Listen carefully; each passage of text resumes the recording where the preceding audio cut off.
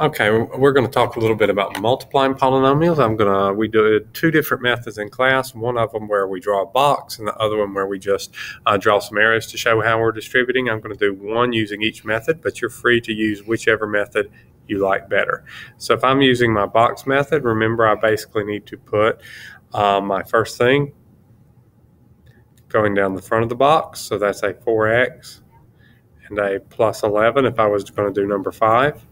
4x plus 11, and then I put my second thing on top of the box, so that's an x minus 1. I'm going to switch colors so this stands out a little bit better. And now what I just do is multiply. So 4x times x is 4x squared, and then 4x times negative 1 is negative 4x. 11 times x is 11x, and then 11 times negative 1 is negative 11. Look for any like terms, and if you use the box method, the like terms, if they're there, will usually be diagonal across from each other like that. So your final answer is 4x squared.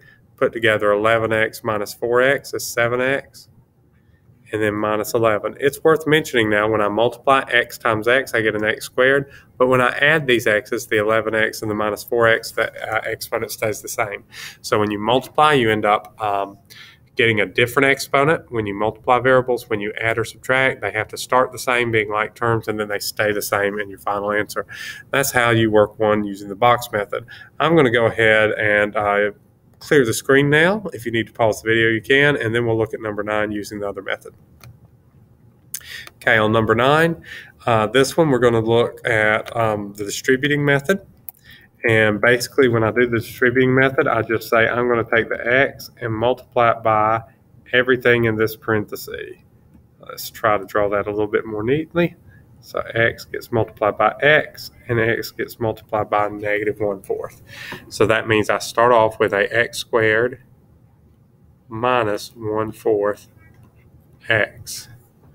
Then I'm going to switch colors so it stands out a little bit. I take the negative 7/4. I usually draw a little bracket there just to show that I'm not just multiplying 7/4, but I'm multiplying the entire negative 7/4 times x and times negative 1/4. So negative 7/4 times x is negative 7/4 x.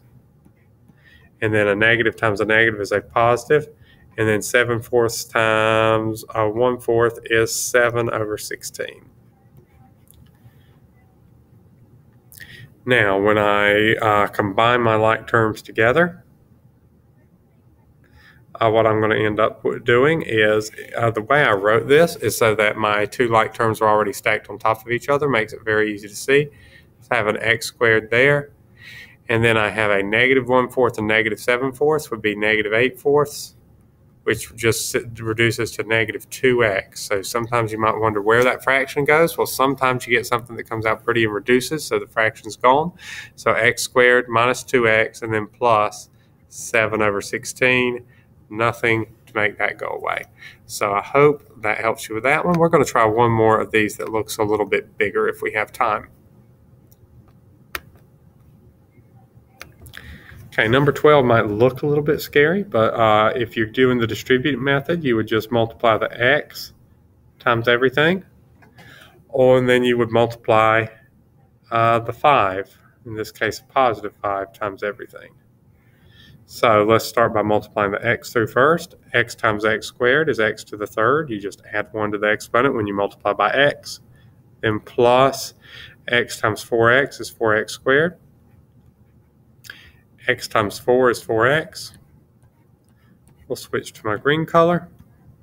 5 times x is 5x squared, and notice how if I start lining it up, it'll line up nicely the whole problem. 5 times 4x is 20x. And then 5 times 4 is 20.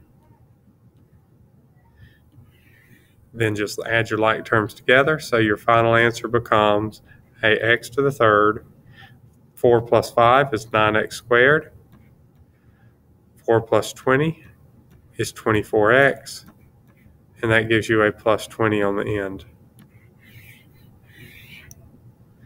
And that is what you have. Now, if you were going to do the box on number 12, you could just put what's in front in this and just make an extra column. That way you can fit the whole thing here. And the box would also work doing this way. You just had some extra stuff and you look